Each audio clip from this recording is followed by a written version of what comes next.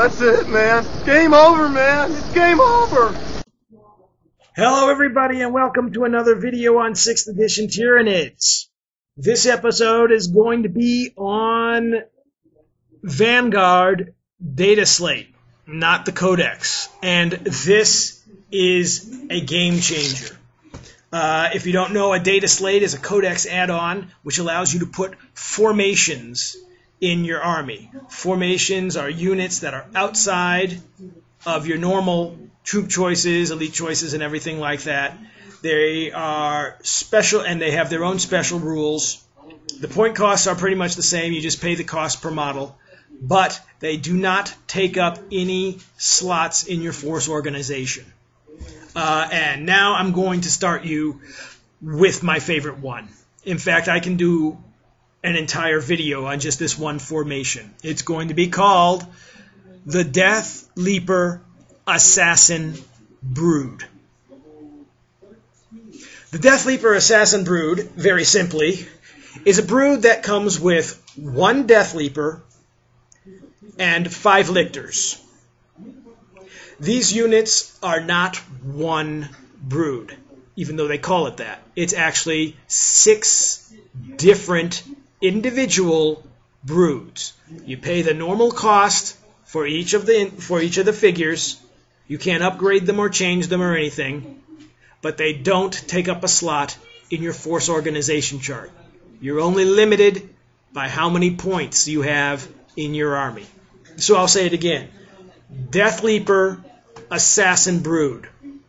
1 Death Leaper, 5 Lictors. And that's not enough. If that's not enough, there's more.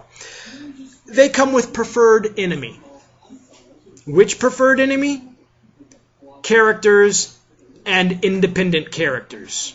Oh, that's still not enough? Okay. How about they also come with a nice little ability called Paranoia. Paranoia is -1 leadership to every unit within 12 inches of them. That stacks on top of all the other leadership nerfing abilities. So the Death Leadership still gets, it's after me. There's still Shadow in the Warp. All of them stacked together. Wow. That is a game changer. So you can take that and still take a Death Leaper as your HQ, and still take Lictors as your elites, and still take an Assassin Brood, which adds all of them.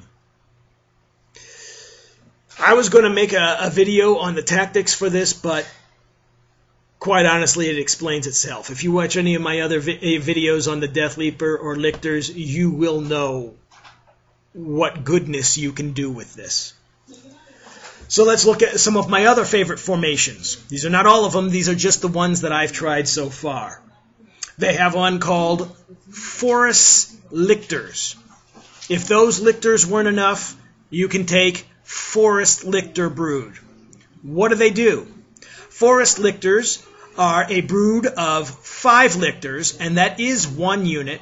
And yes, it is bigger than the elite choice. It's 5 Lictors. What's different about them?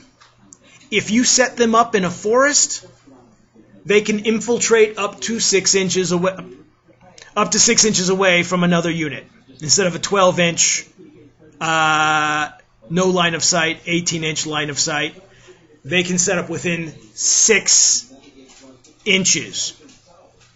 And then there's their kissing cousins, the Manufactorum Gene Stealers. What do? They're essentially the same, but they come in 5 minimum strength broods of Gene Stealers. I'll say it again. 5 minimum strength broods of Gene Stealers that don't go on to your force organization chart.